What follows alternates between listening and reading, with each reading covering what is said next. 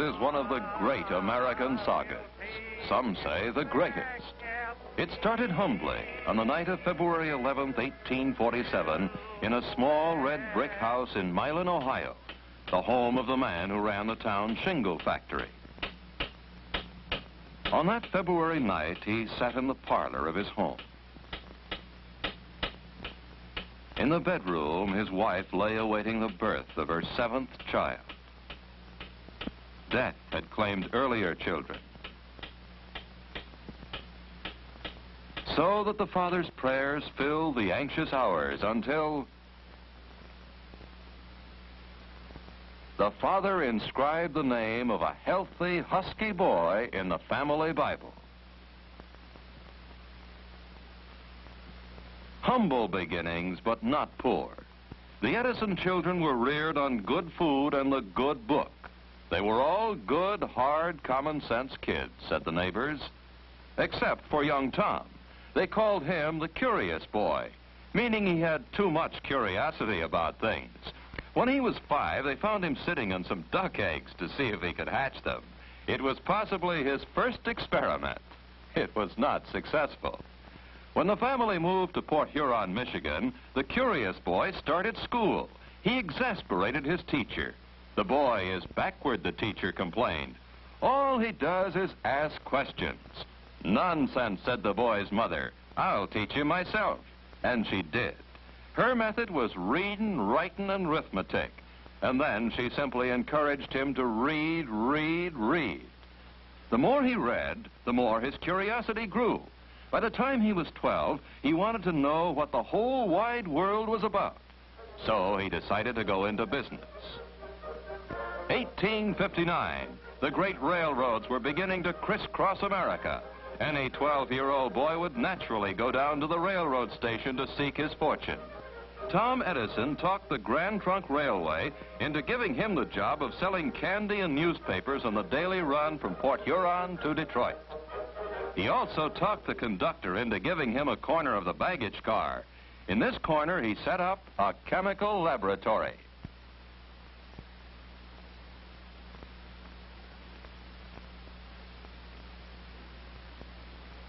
His curiosity didn't stop at chemistry.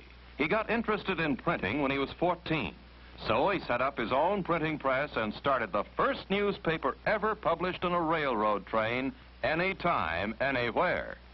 The Weekly Herald, published by A for Al, as he was called, Edison, was only a single sheet affair, but he crammed it with general information and gossip. Local and international news. Business facts and figures.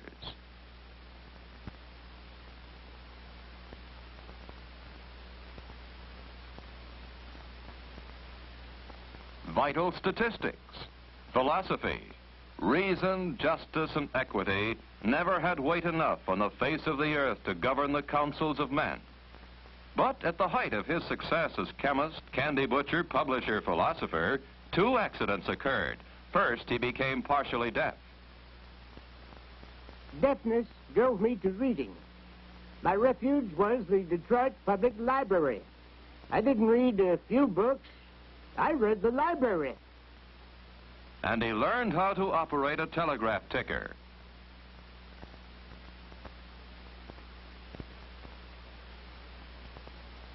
The second accident occurred when one day his chemical jars broke open and set fire to the baggage car. The conductor put him off the train together with all his chemicals and his curiosity. He was 16 years old now, an unemployed candy butcher and newspaper publisher. But he'd also learned how to send and receive messages over the telegraph ticker.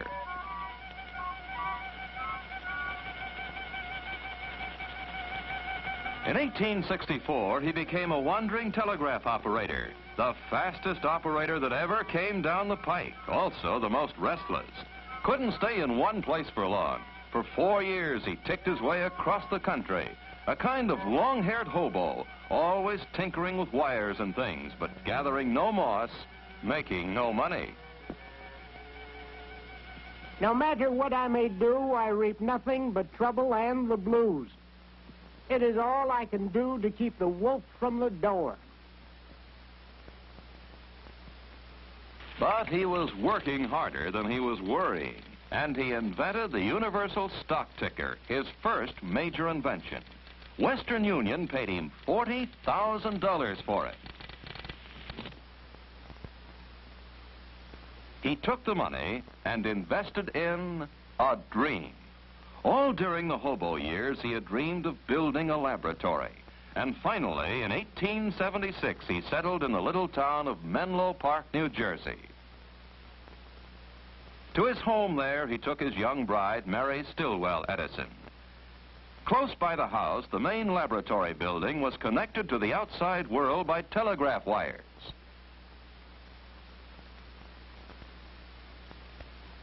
The chemistry lab was the little candy butcher's dream come true. He filled his lab with the best technicians and the best machines money could buy. He was the first man to conceive of an invention factory, a hive of specialists on a belt line. At the top of the line was the old man, as they called him even then, supplying the ideas and the inspiration. He announced to the world, I produce a minor invention every month and a major one every 6 months.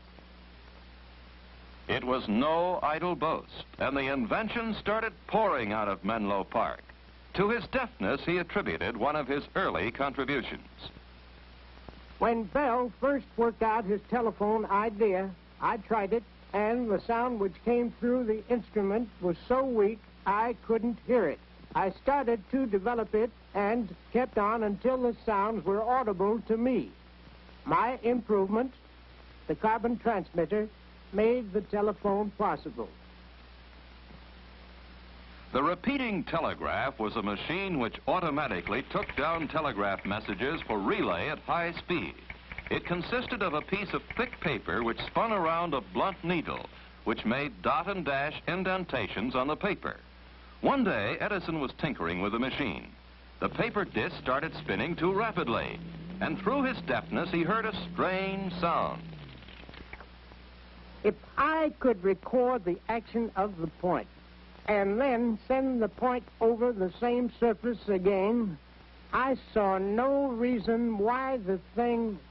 Crucy, his chief machinist, made the model for a total cost of $18.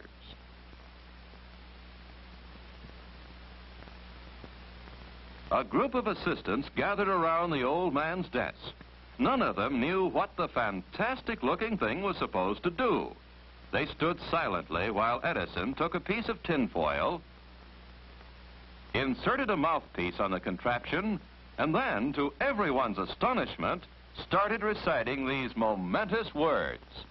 Mary had a little lamb, its fleece was white as snow, and everywhere that Mary went, the lamb was sure to go. I made a bet of 15 cigars that the machine would talk back to me.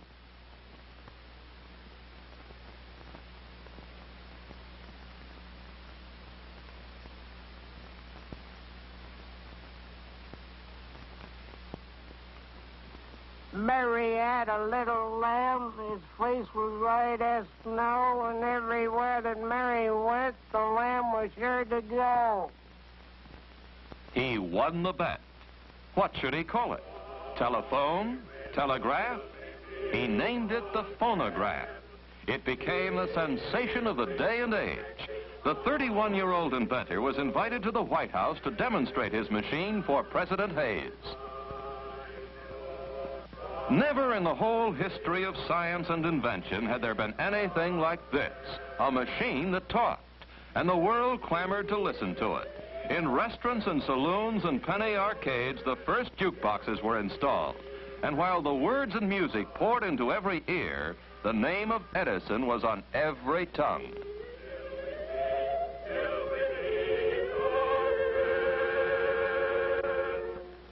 A philosopher of the time said it was the era of the nickel in the slot machine.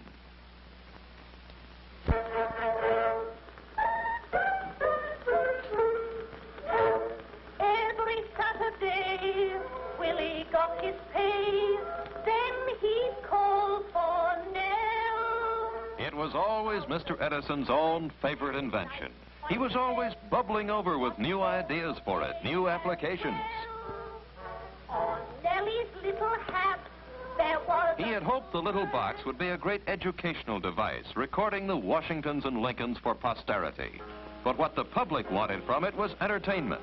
And the great names of the entertainment world hastened to oblige. Rachmaninoff, Metzenauer,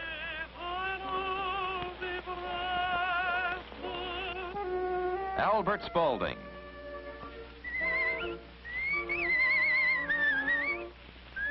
and even Sybil Sanderson Fagan, the whistling artist.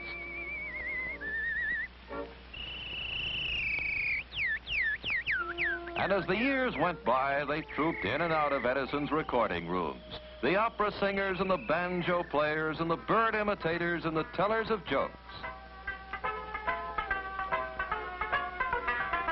And the records poured forth, hundreds of them, thousands, hundreds of thousands.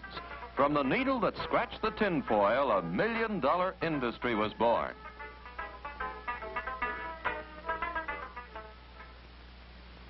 Shortly after the world had seen the wizardry of the invention of the phonograph, the Wizard of Menlo Park started a fresh notebook. It was the first of many on a new subject. The object of this invention is to devise an electric lamp, which shall admit of being worked in great numbers on one electrical circuit.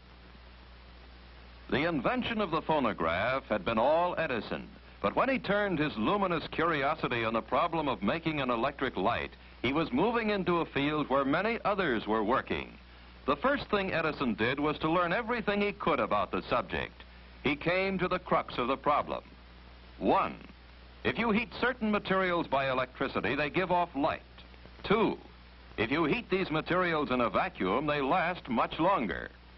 So he told his glass blowers in the invention factory to make him some glass bulbs. This would be his vacuum, in which he would heat something by electricity. Heat what? What would glow with a light that was continuous and bright and easy on the eyes? Now the laboratory became his home. Day, night, time itself meant nothing to him. He tried everything in the search for the proper thing to heat in the vacuum. After trying metals, he started on the world of organic matter. Anything, everything within reach. Human hair, wood, leather, macaroni. Now we know another thing that won't work. That's progress. Finally, one day he took a piece of common cotton thread and placed it in a crucible and baked it in a furnace. Out of the furnace came a thin thread of pure carbon. He attached this filament to electric wires inside the bulb. He pumped the air out of the bulb. He turned on the electric current. This was the light he wanted, but how long would it last? Edison and his assistants gathered around for the famous death watch of October 19, 1879. They watched the lamp for 10 hours. Give it more juice. 20 hours. More juice. 30. For 2 days and 2 nights, the lamp burned. Now I knew we had it.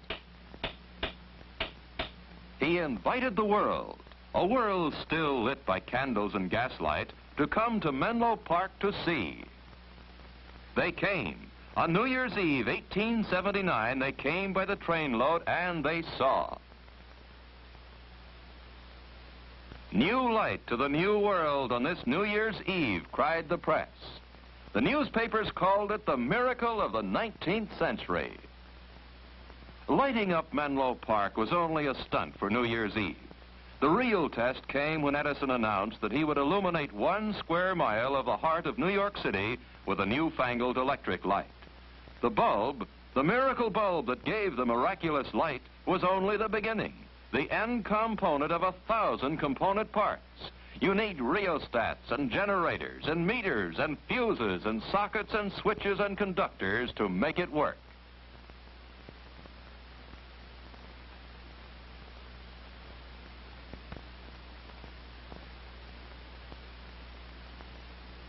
The incandescent light was not one, but 360 different inventions all welded together. To lay his lines and cables, he had to dig down into the bowels of the city. Edison himself supervised every move day and night. In later years, he was to say, "This was the greatest adventure of my life." To make light, you need power. He took a building on Pearl Street in Lower Manhattan and turned it into the first power plant for electric light in the United States. It started with coal furnaces in the basement. The coal made steam.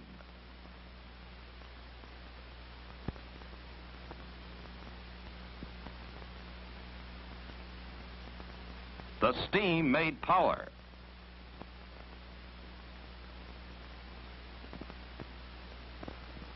The power turned the generators.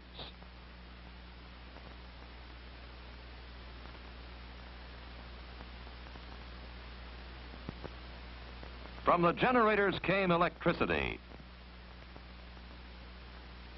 And the electricity became light.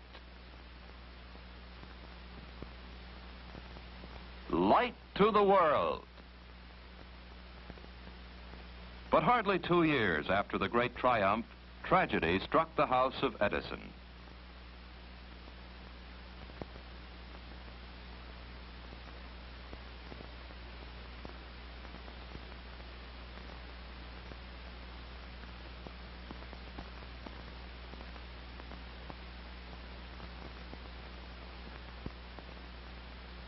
He tried to lose himself in work, but to the great giver of light, Menlo Park was full of shadows now.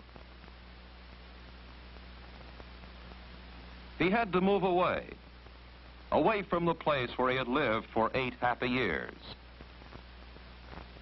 2 years after Mary Edison died, he found a haven in West Orange, New Jersey, in the lordly house called Glenmont.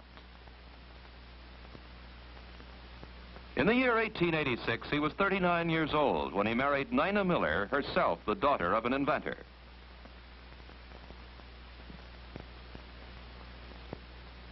My later courtship was carried on by telegraph. I taught the lady of my heart Morse code, and we got along much better than we could have with spoken words by tapping our remarks to one another on our hands. Presently, I asked her thus if she would marry me. The word yes is an easy one to send by telegraphic signals, and she sent it. And here he took his new bride to live. Beyond the fields of Glenmont, just down the road, he built his new laboratory. Brick this time, the finest invention factory in the world, the big brother of Menlo Park.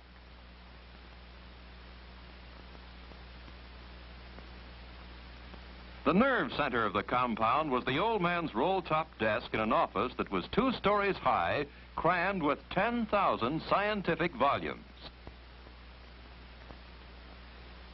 It was his combination office, laboratory, studio, library, and bedroom. On a small cot, he took his famous cat naps. I never found need of more than 4 or 5 hours sleep in the 24.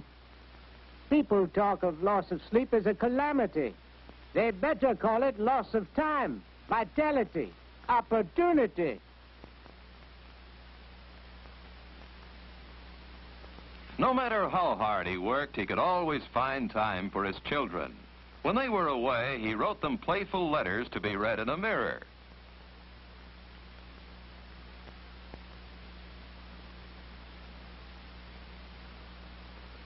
On one of their toys, the wheel of light now caught his fancy.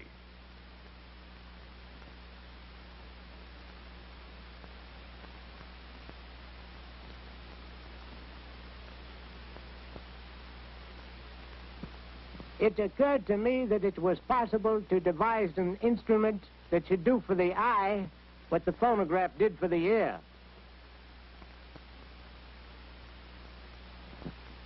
His first idea was to put a continuous line of tiny photographs on a cylindrical shell, just like a photograph record, then to rotate the shell and let the eyes look at the photographs through a magnifying glass. It didn't work well enough to suit Edison. Then he thought, if he could put a long line of photographs on some sort of strip or tape, on something you could roll up. One day he saw an advertisement for a new kind of camera designed by a man named George Eastman. It took pictures on celluloid. Without George Eastman, I don't know what the result would have been in the history of the motion picture. He tried to develop a narrow strip of sensitized film that would operate on a roll.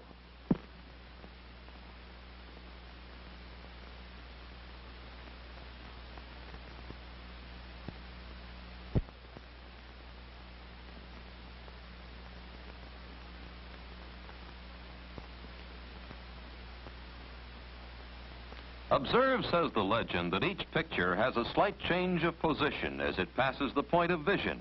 The rapid photograph of these different stages of movement upon a long strip of light-sensitive film creates the illusionary spectacle of movable figures.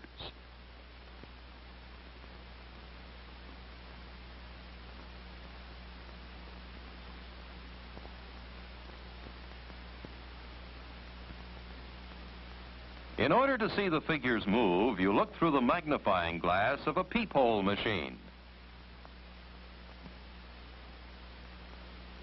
Our studio was almost as amazing as the pictures we made in it. It was such an ungainly-looking structure when it was done, and the boys had so much sport with it that we called it the Black Maria. In order to make certain of as long a working day as possible, we swung the whole building on pivots, like an old-fashioned river bridge, so it could be turned to follow the course of the sun. It was a ghastly proposition for a stranger daring enough to brave its mysteries. But we managed to make pictures there, and after all, that was the real test. They made pictures there. Fred Ott Sneeze, the first copyrighted film. May Irwin and John Rice, the first movie kiss. The story of an American fireman, the first story film.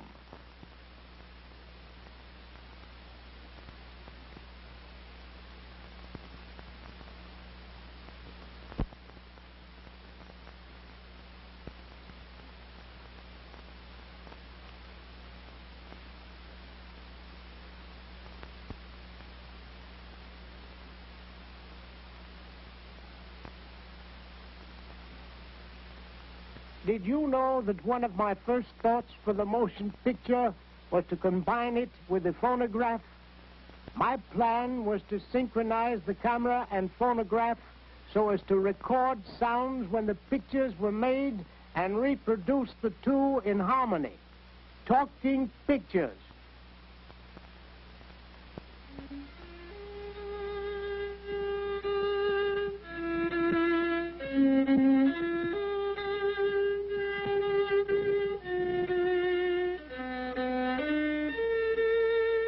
Through a projector in his office, he showed the first home movies.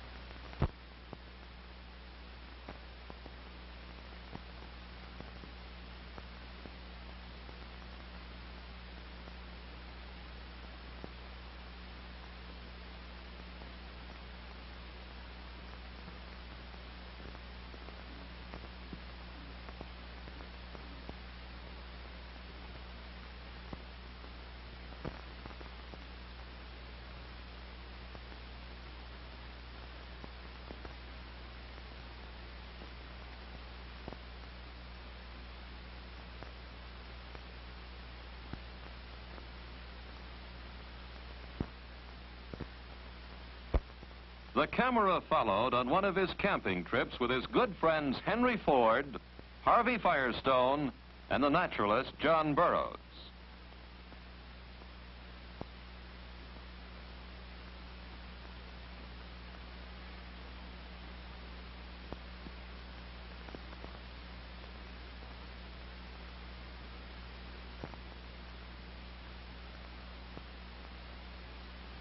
But in the ripe years of his life, he found it good sometimes to rest from the hard job of being a wizard. At his winter home in Fort Myers, Florida, his family and friends would gather round. What do I think of Einstein's theory? I don't think anything of it, because I don't understand it. And he liked to drive around the grounds of Fort Myers in a car given him by an old and grateful friend, Henry Ford, whose early experiments with a combustion engine Edison had encouraged. And he liked to sit and look at nature.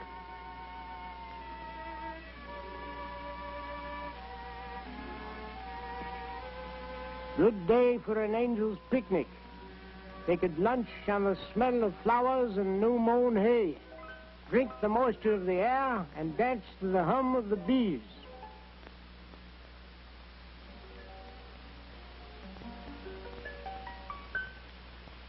But even in Fort Myers, he couldn't sit still for very long. Close by his home, he built a small laboratory. His friends Ford and Firestone had presented him with a great challenge. Could he find a domestic source of natural rubber?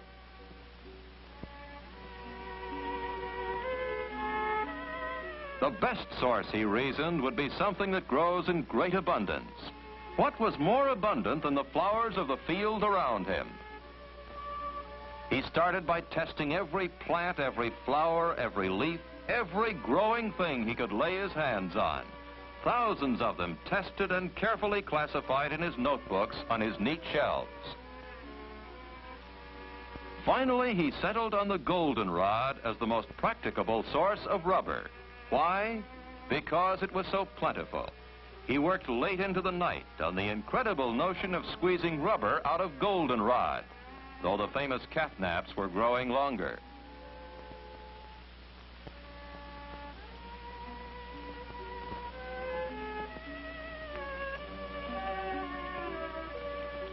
He didn't give up until, out of the lowly goldenrod, he actually produced his last legacy to humanity.